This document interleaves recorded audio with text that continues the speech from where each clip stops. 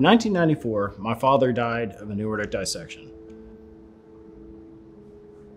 I didn't know what that was. I'd not heard of it before. About 8 years after my father's dissection, I had one too.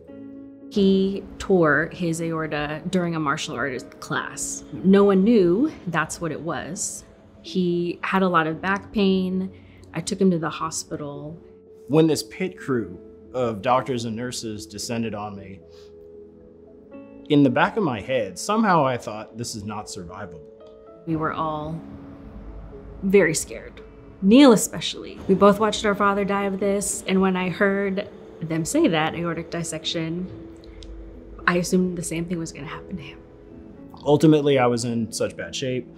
I needed the surgery, and I was the first person I know to have survived it.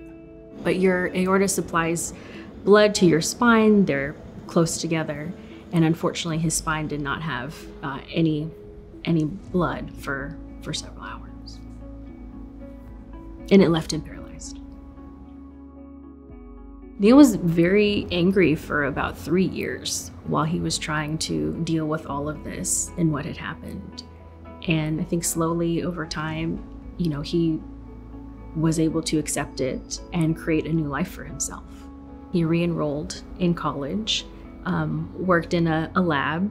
He loved all of his scientific research. I think that helped him through a lot of his recovery. I survived this. I have all this. It has to make sense. Make it make sense. So what do you do? Well, I heard about the John Ritter Foundation's research project, collecting DNA from people that survived aortic aneurysms and aortic dissections. So I volunteered for that. They sent me a kit. I spit in this tube, sent it off, and they ran my DNA.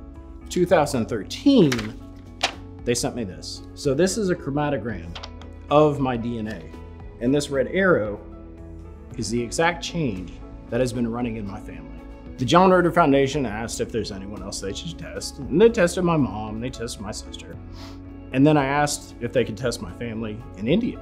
And they packed up several kits, sent them to India, and everyone on that side of the family knows their status now. They never asked for anything in return. Who does that?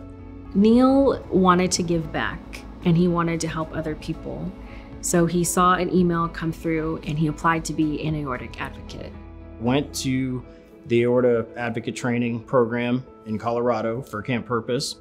I met a great cardiologist there. I used to get routine CTs and MRIs for aorta surveillance.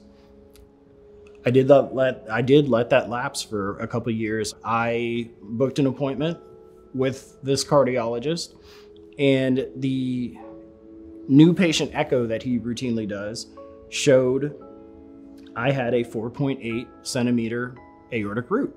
He asked, well, what would you like to do about this? And I told him, the most important thing in my life is my life. As I was driving home, all the way from Houston, I'm driving home, and I'm processing this, and I'm thinking, I really wasn't that scared. And I don't know why. I thought, well, I should have been more scared. Why wasn't I so scared? Why wasn't I scared? And then it hit me. I was in the right room.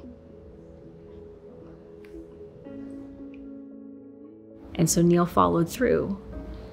He could have died at any time in that process. Had he not found this organization and the amazing doctors they had, he wouldn't have survived.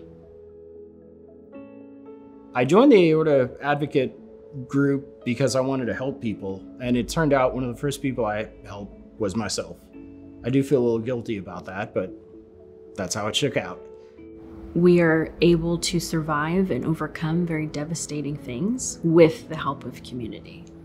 And I think the John Ritter Foundation helps us create that and cultivate that community and gives us that awareness.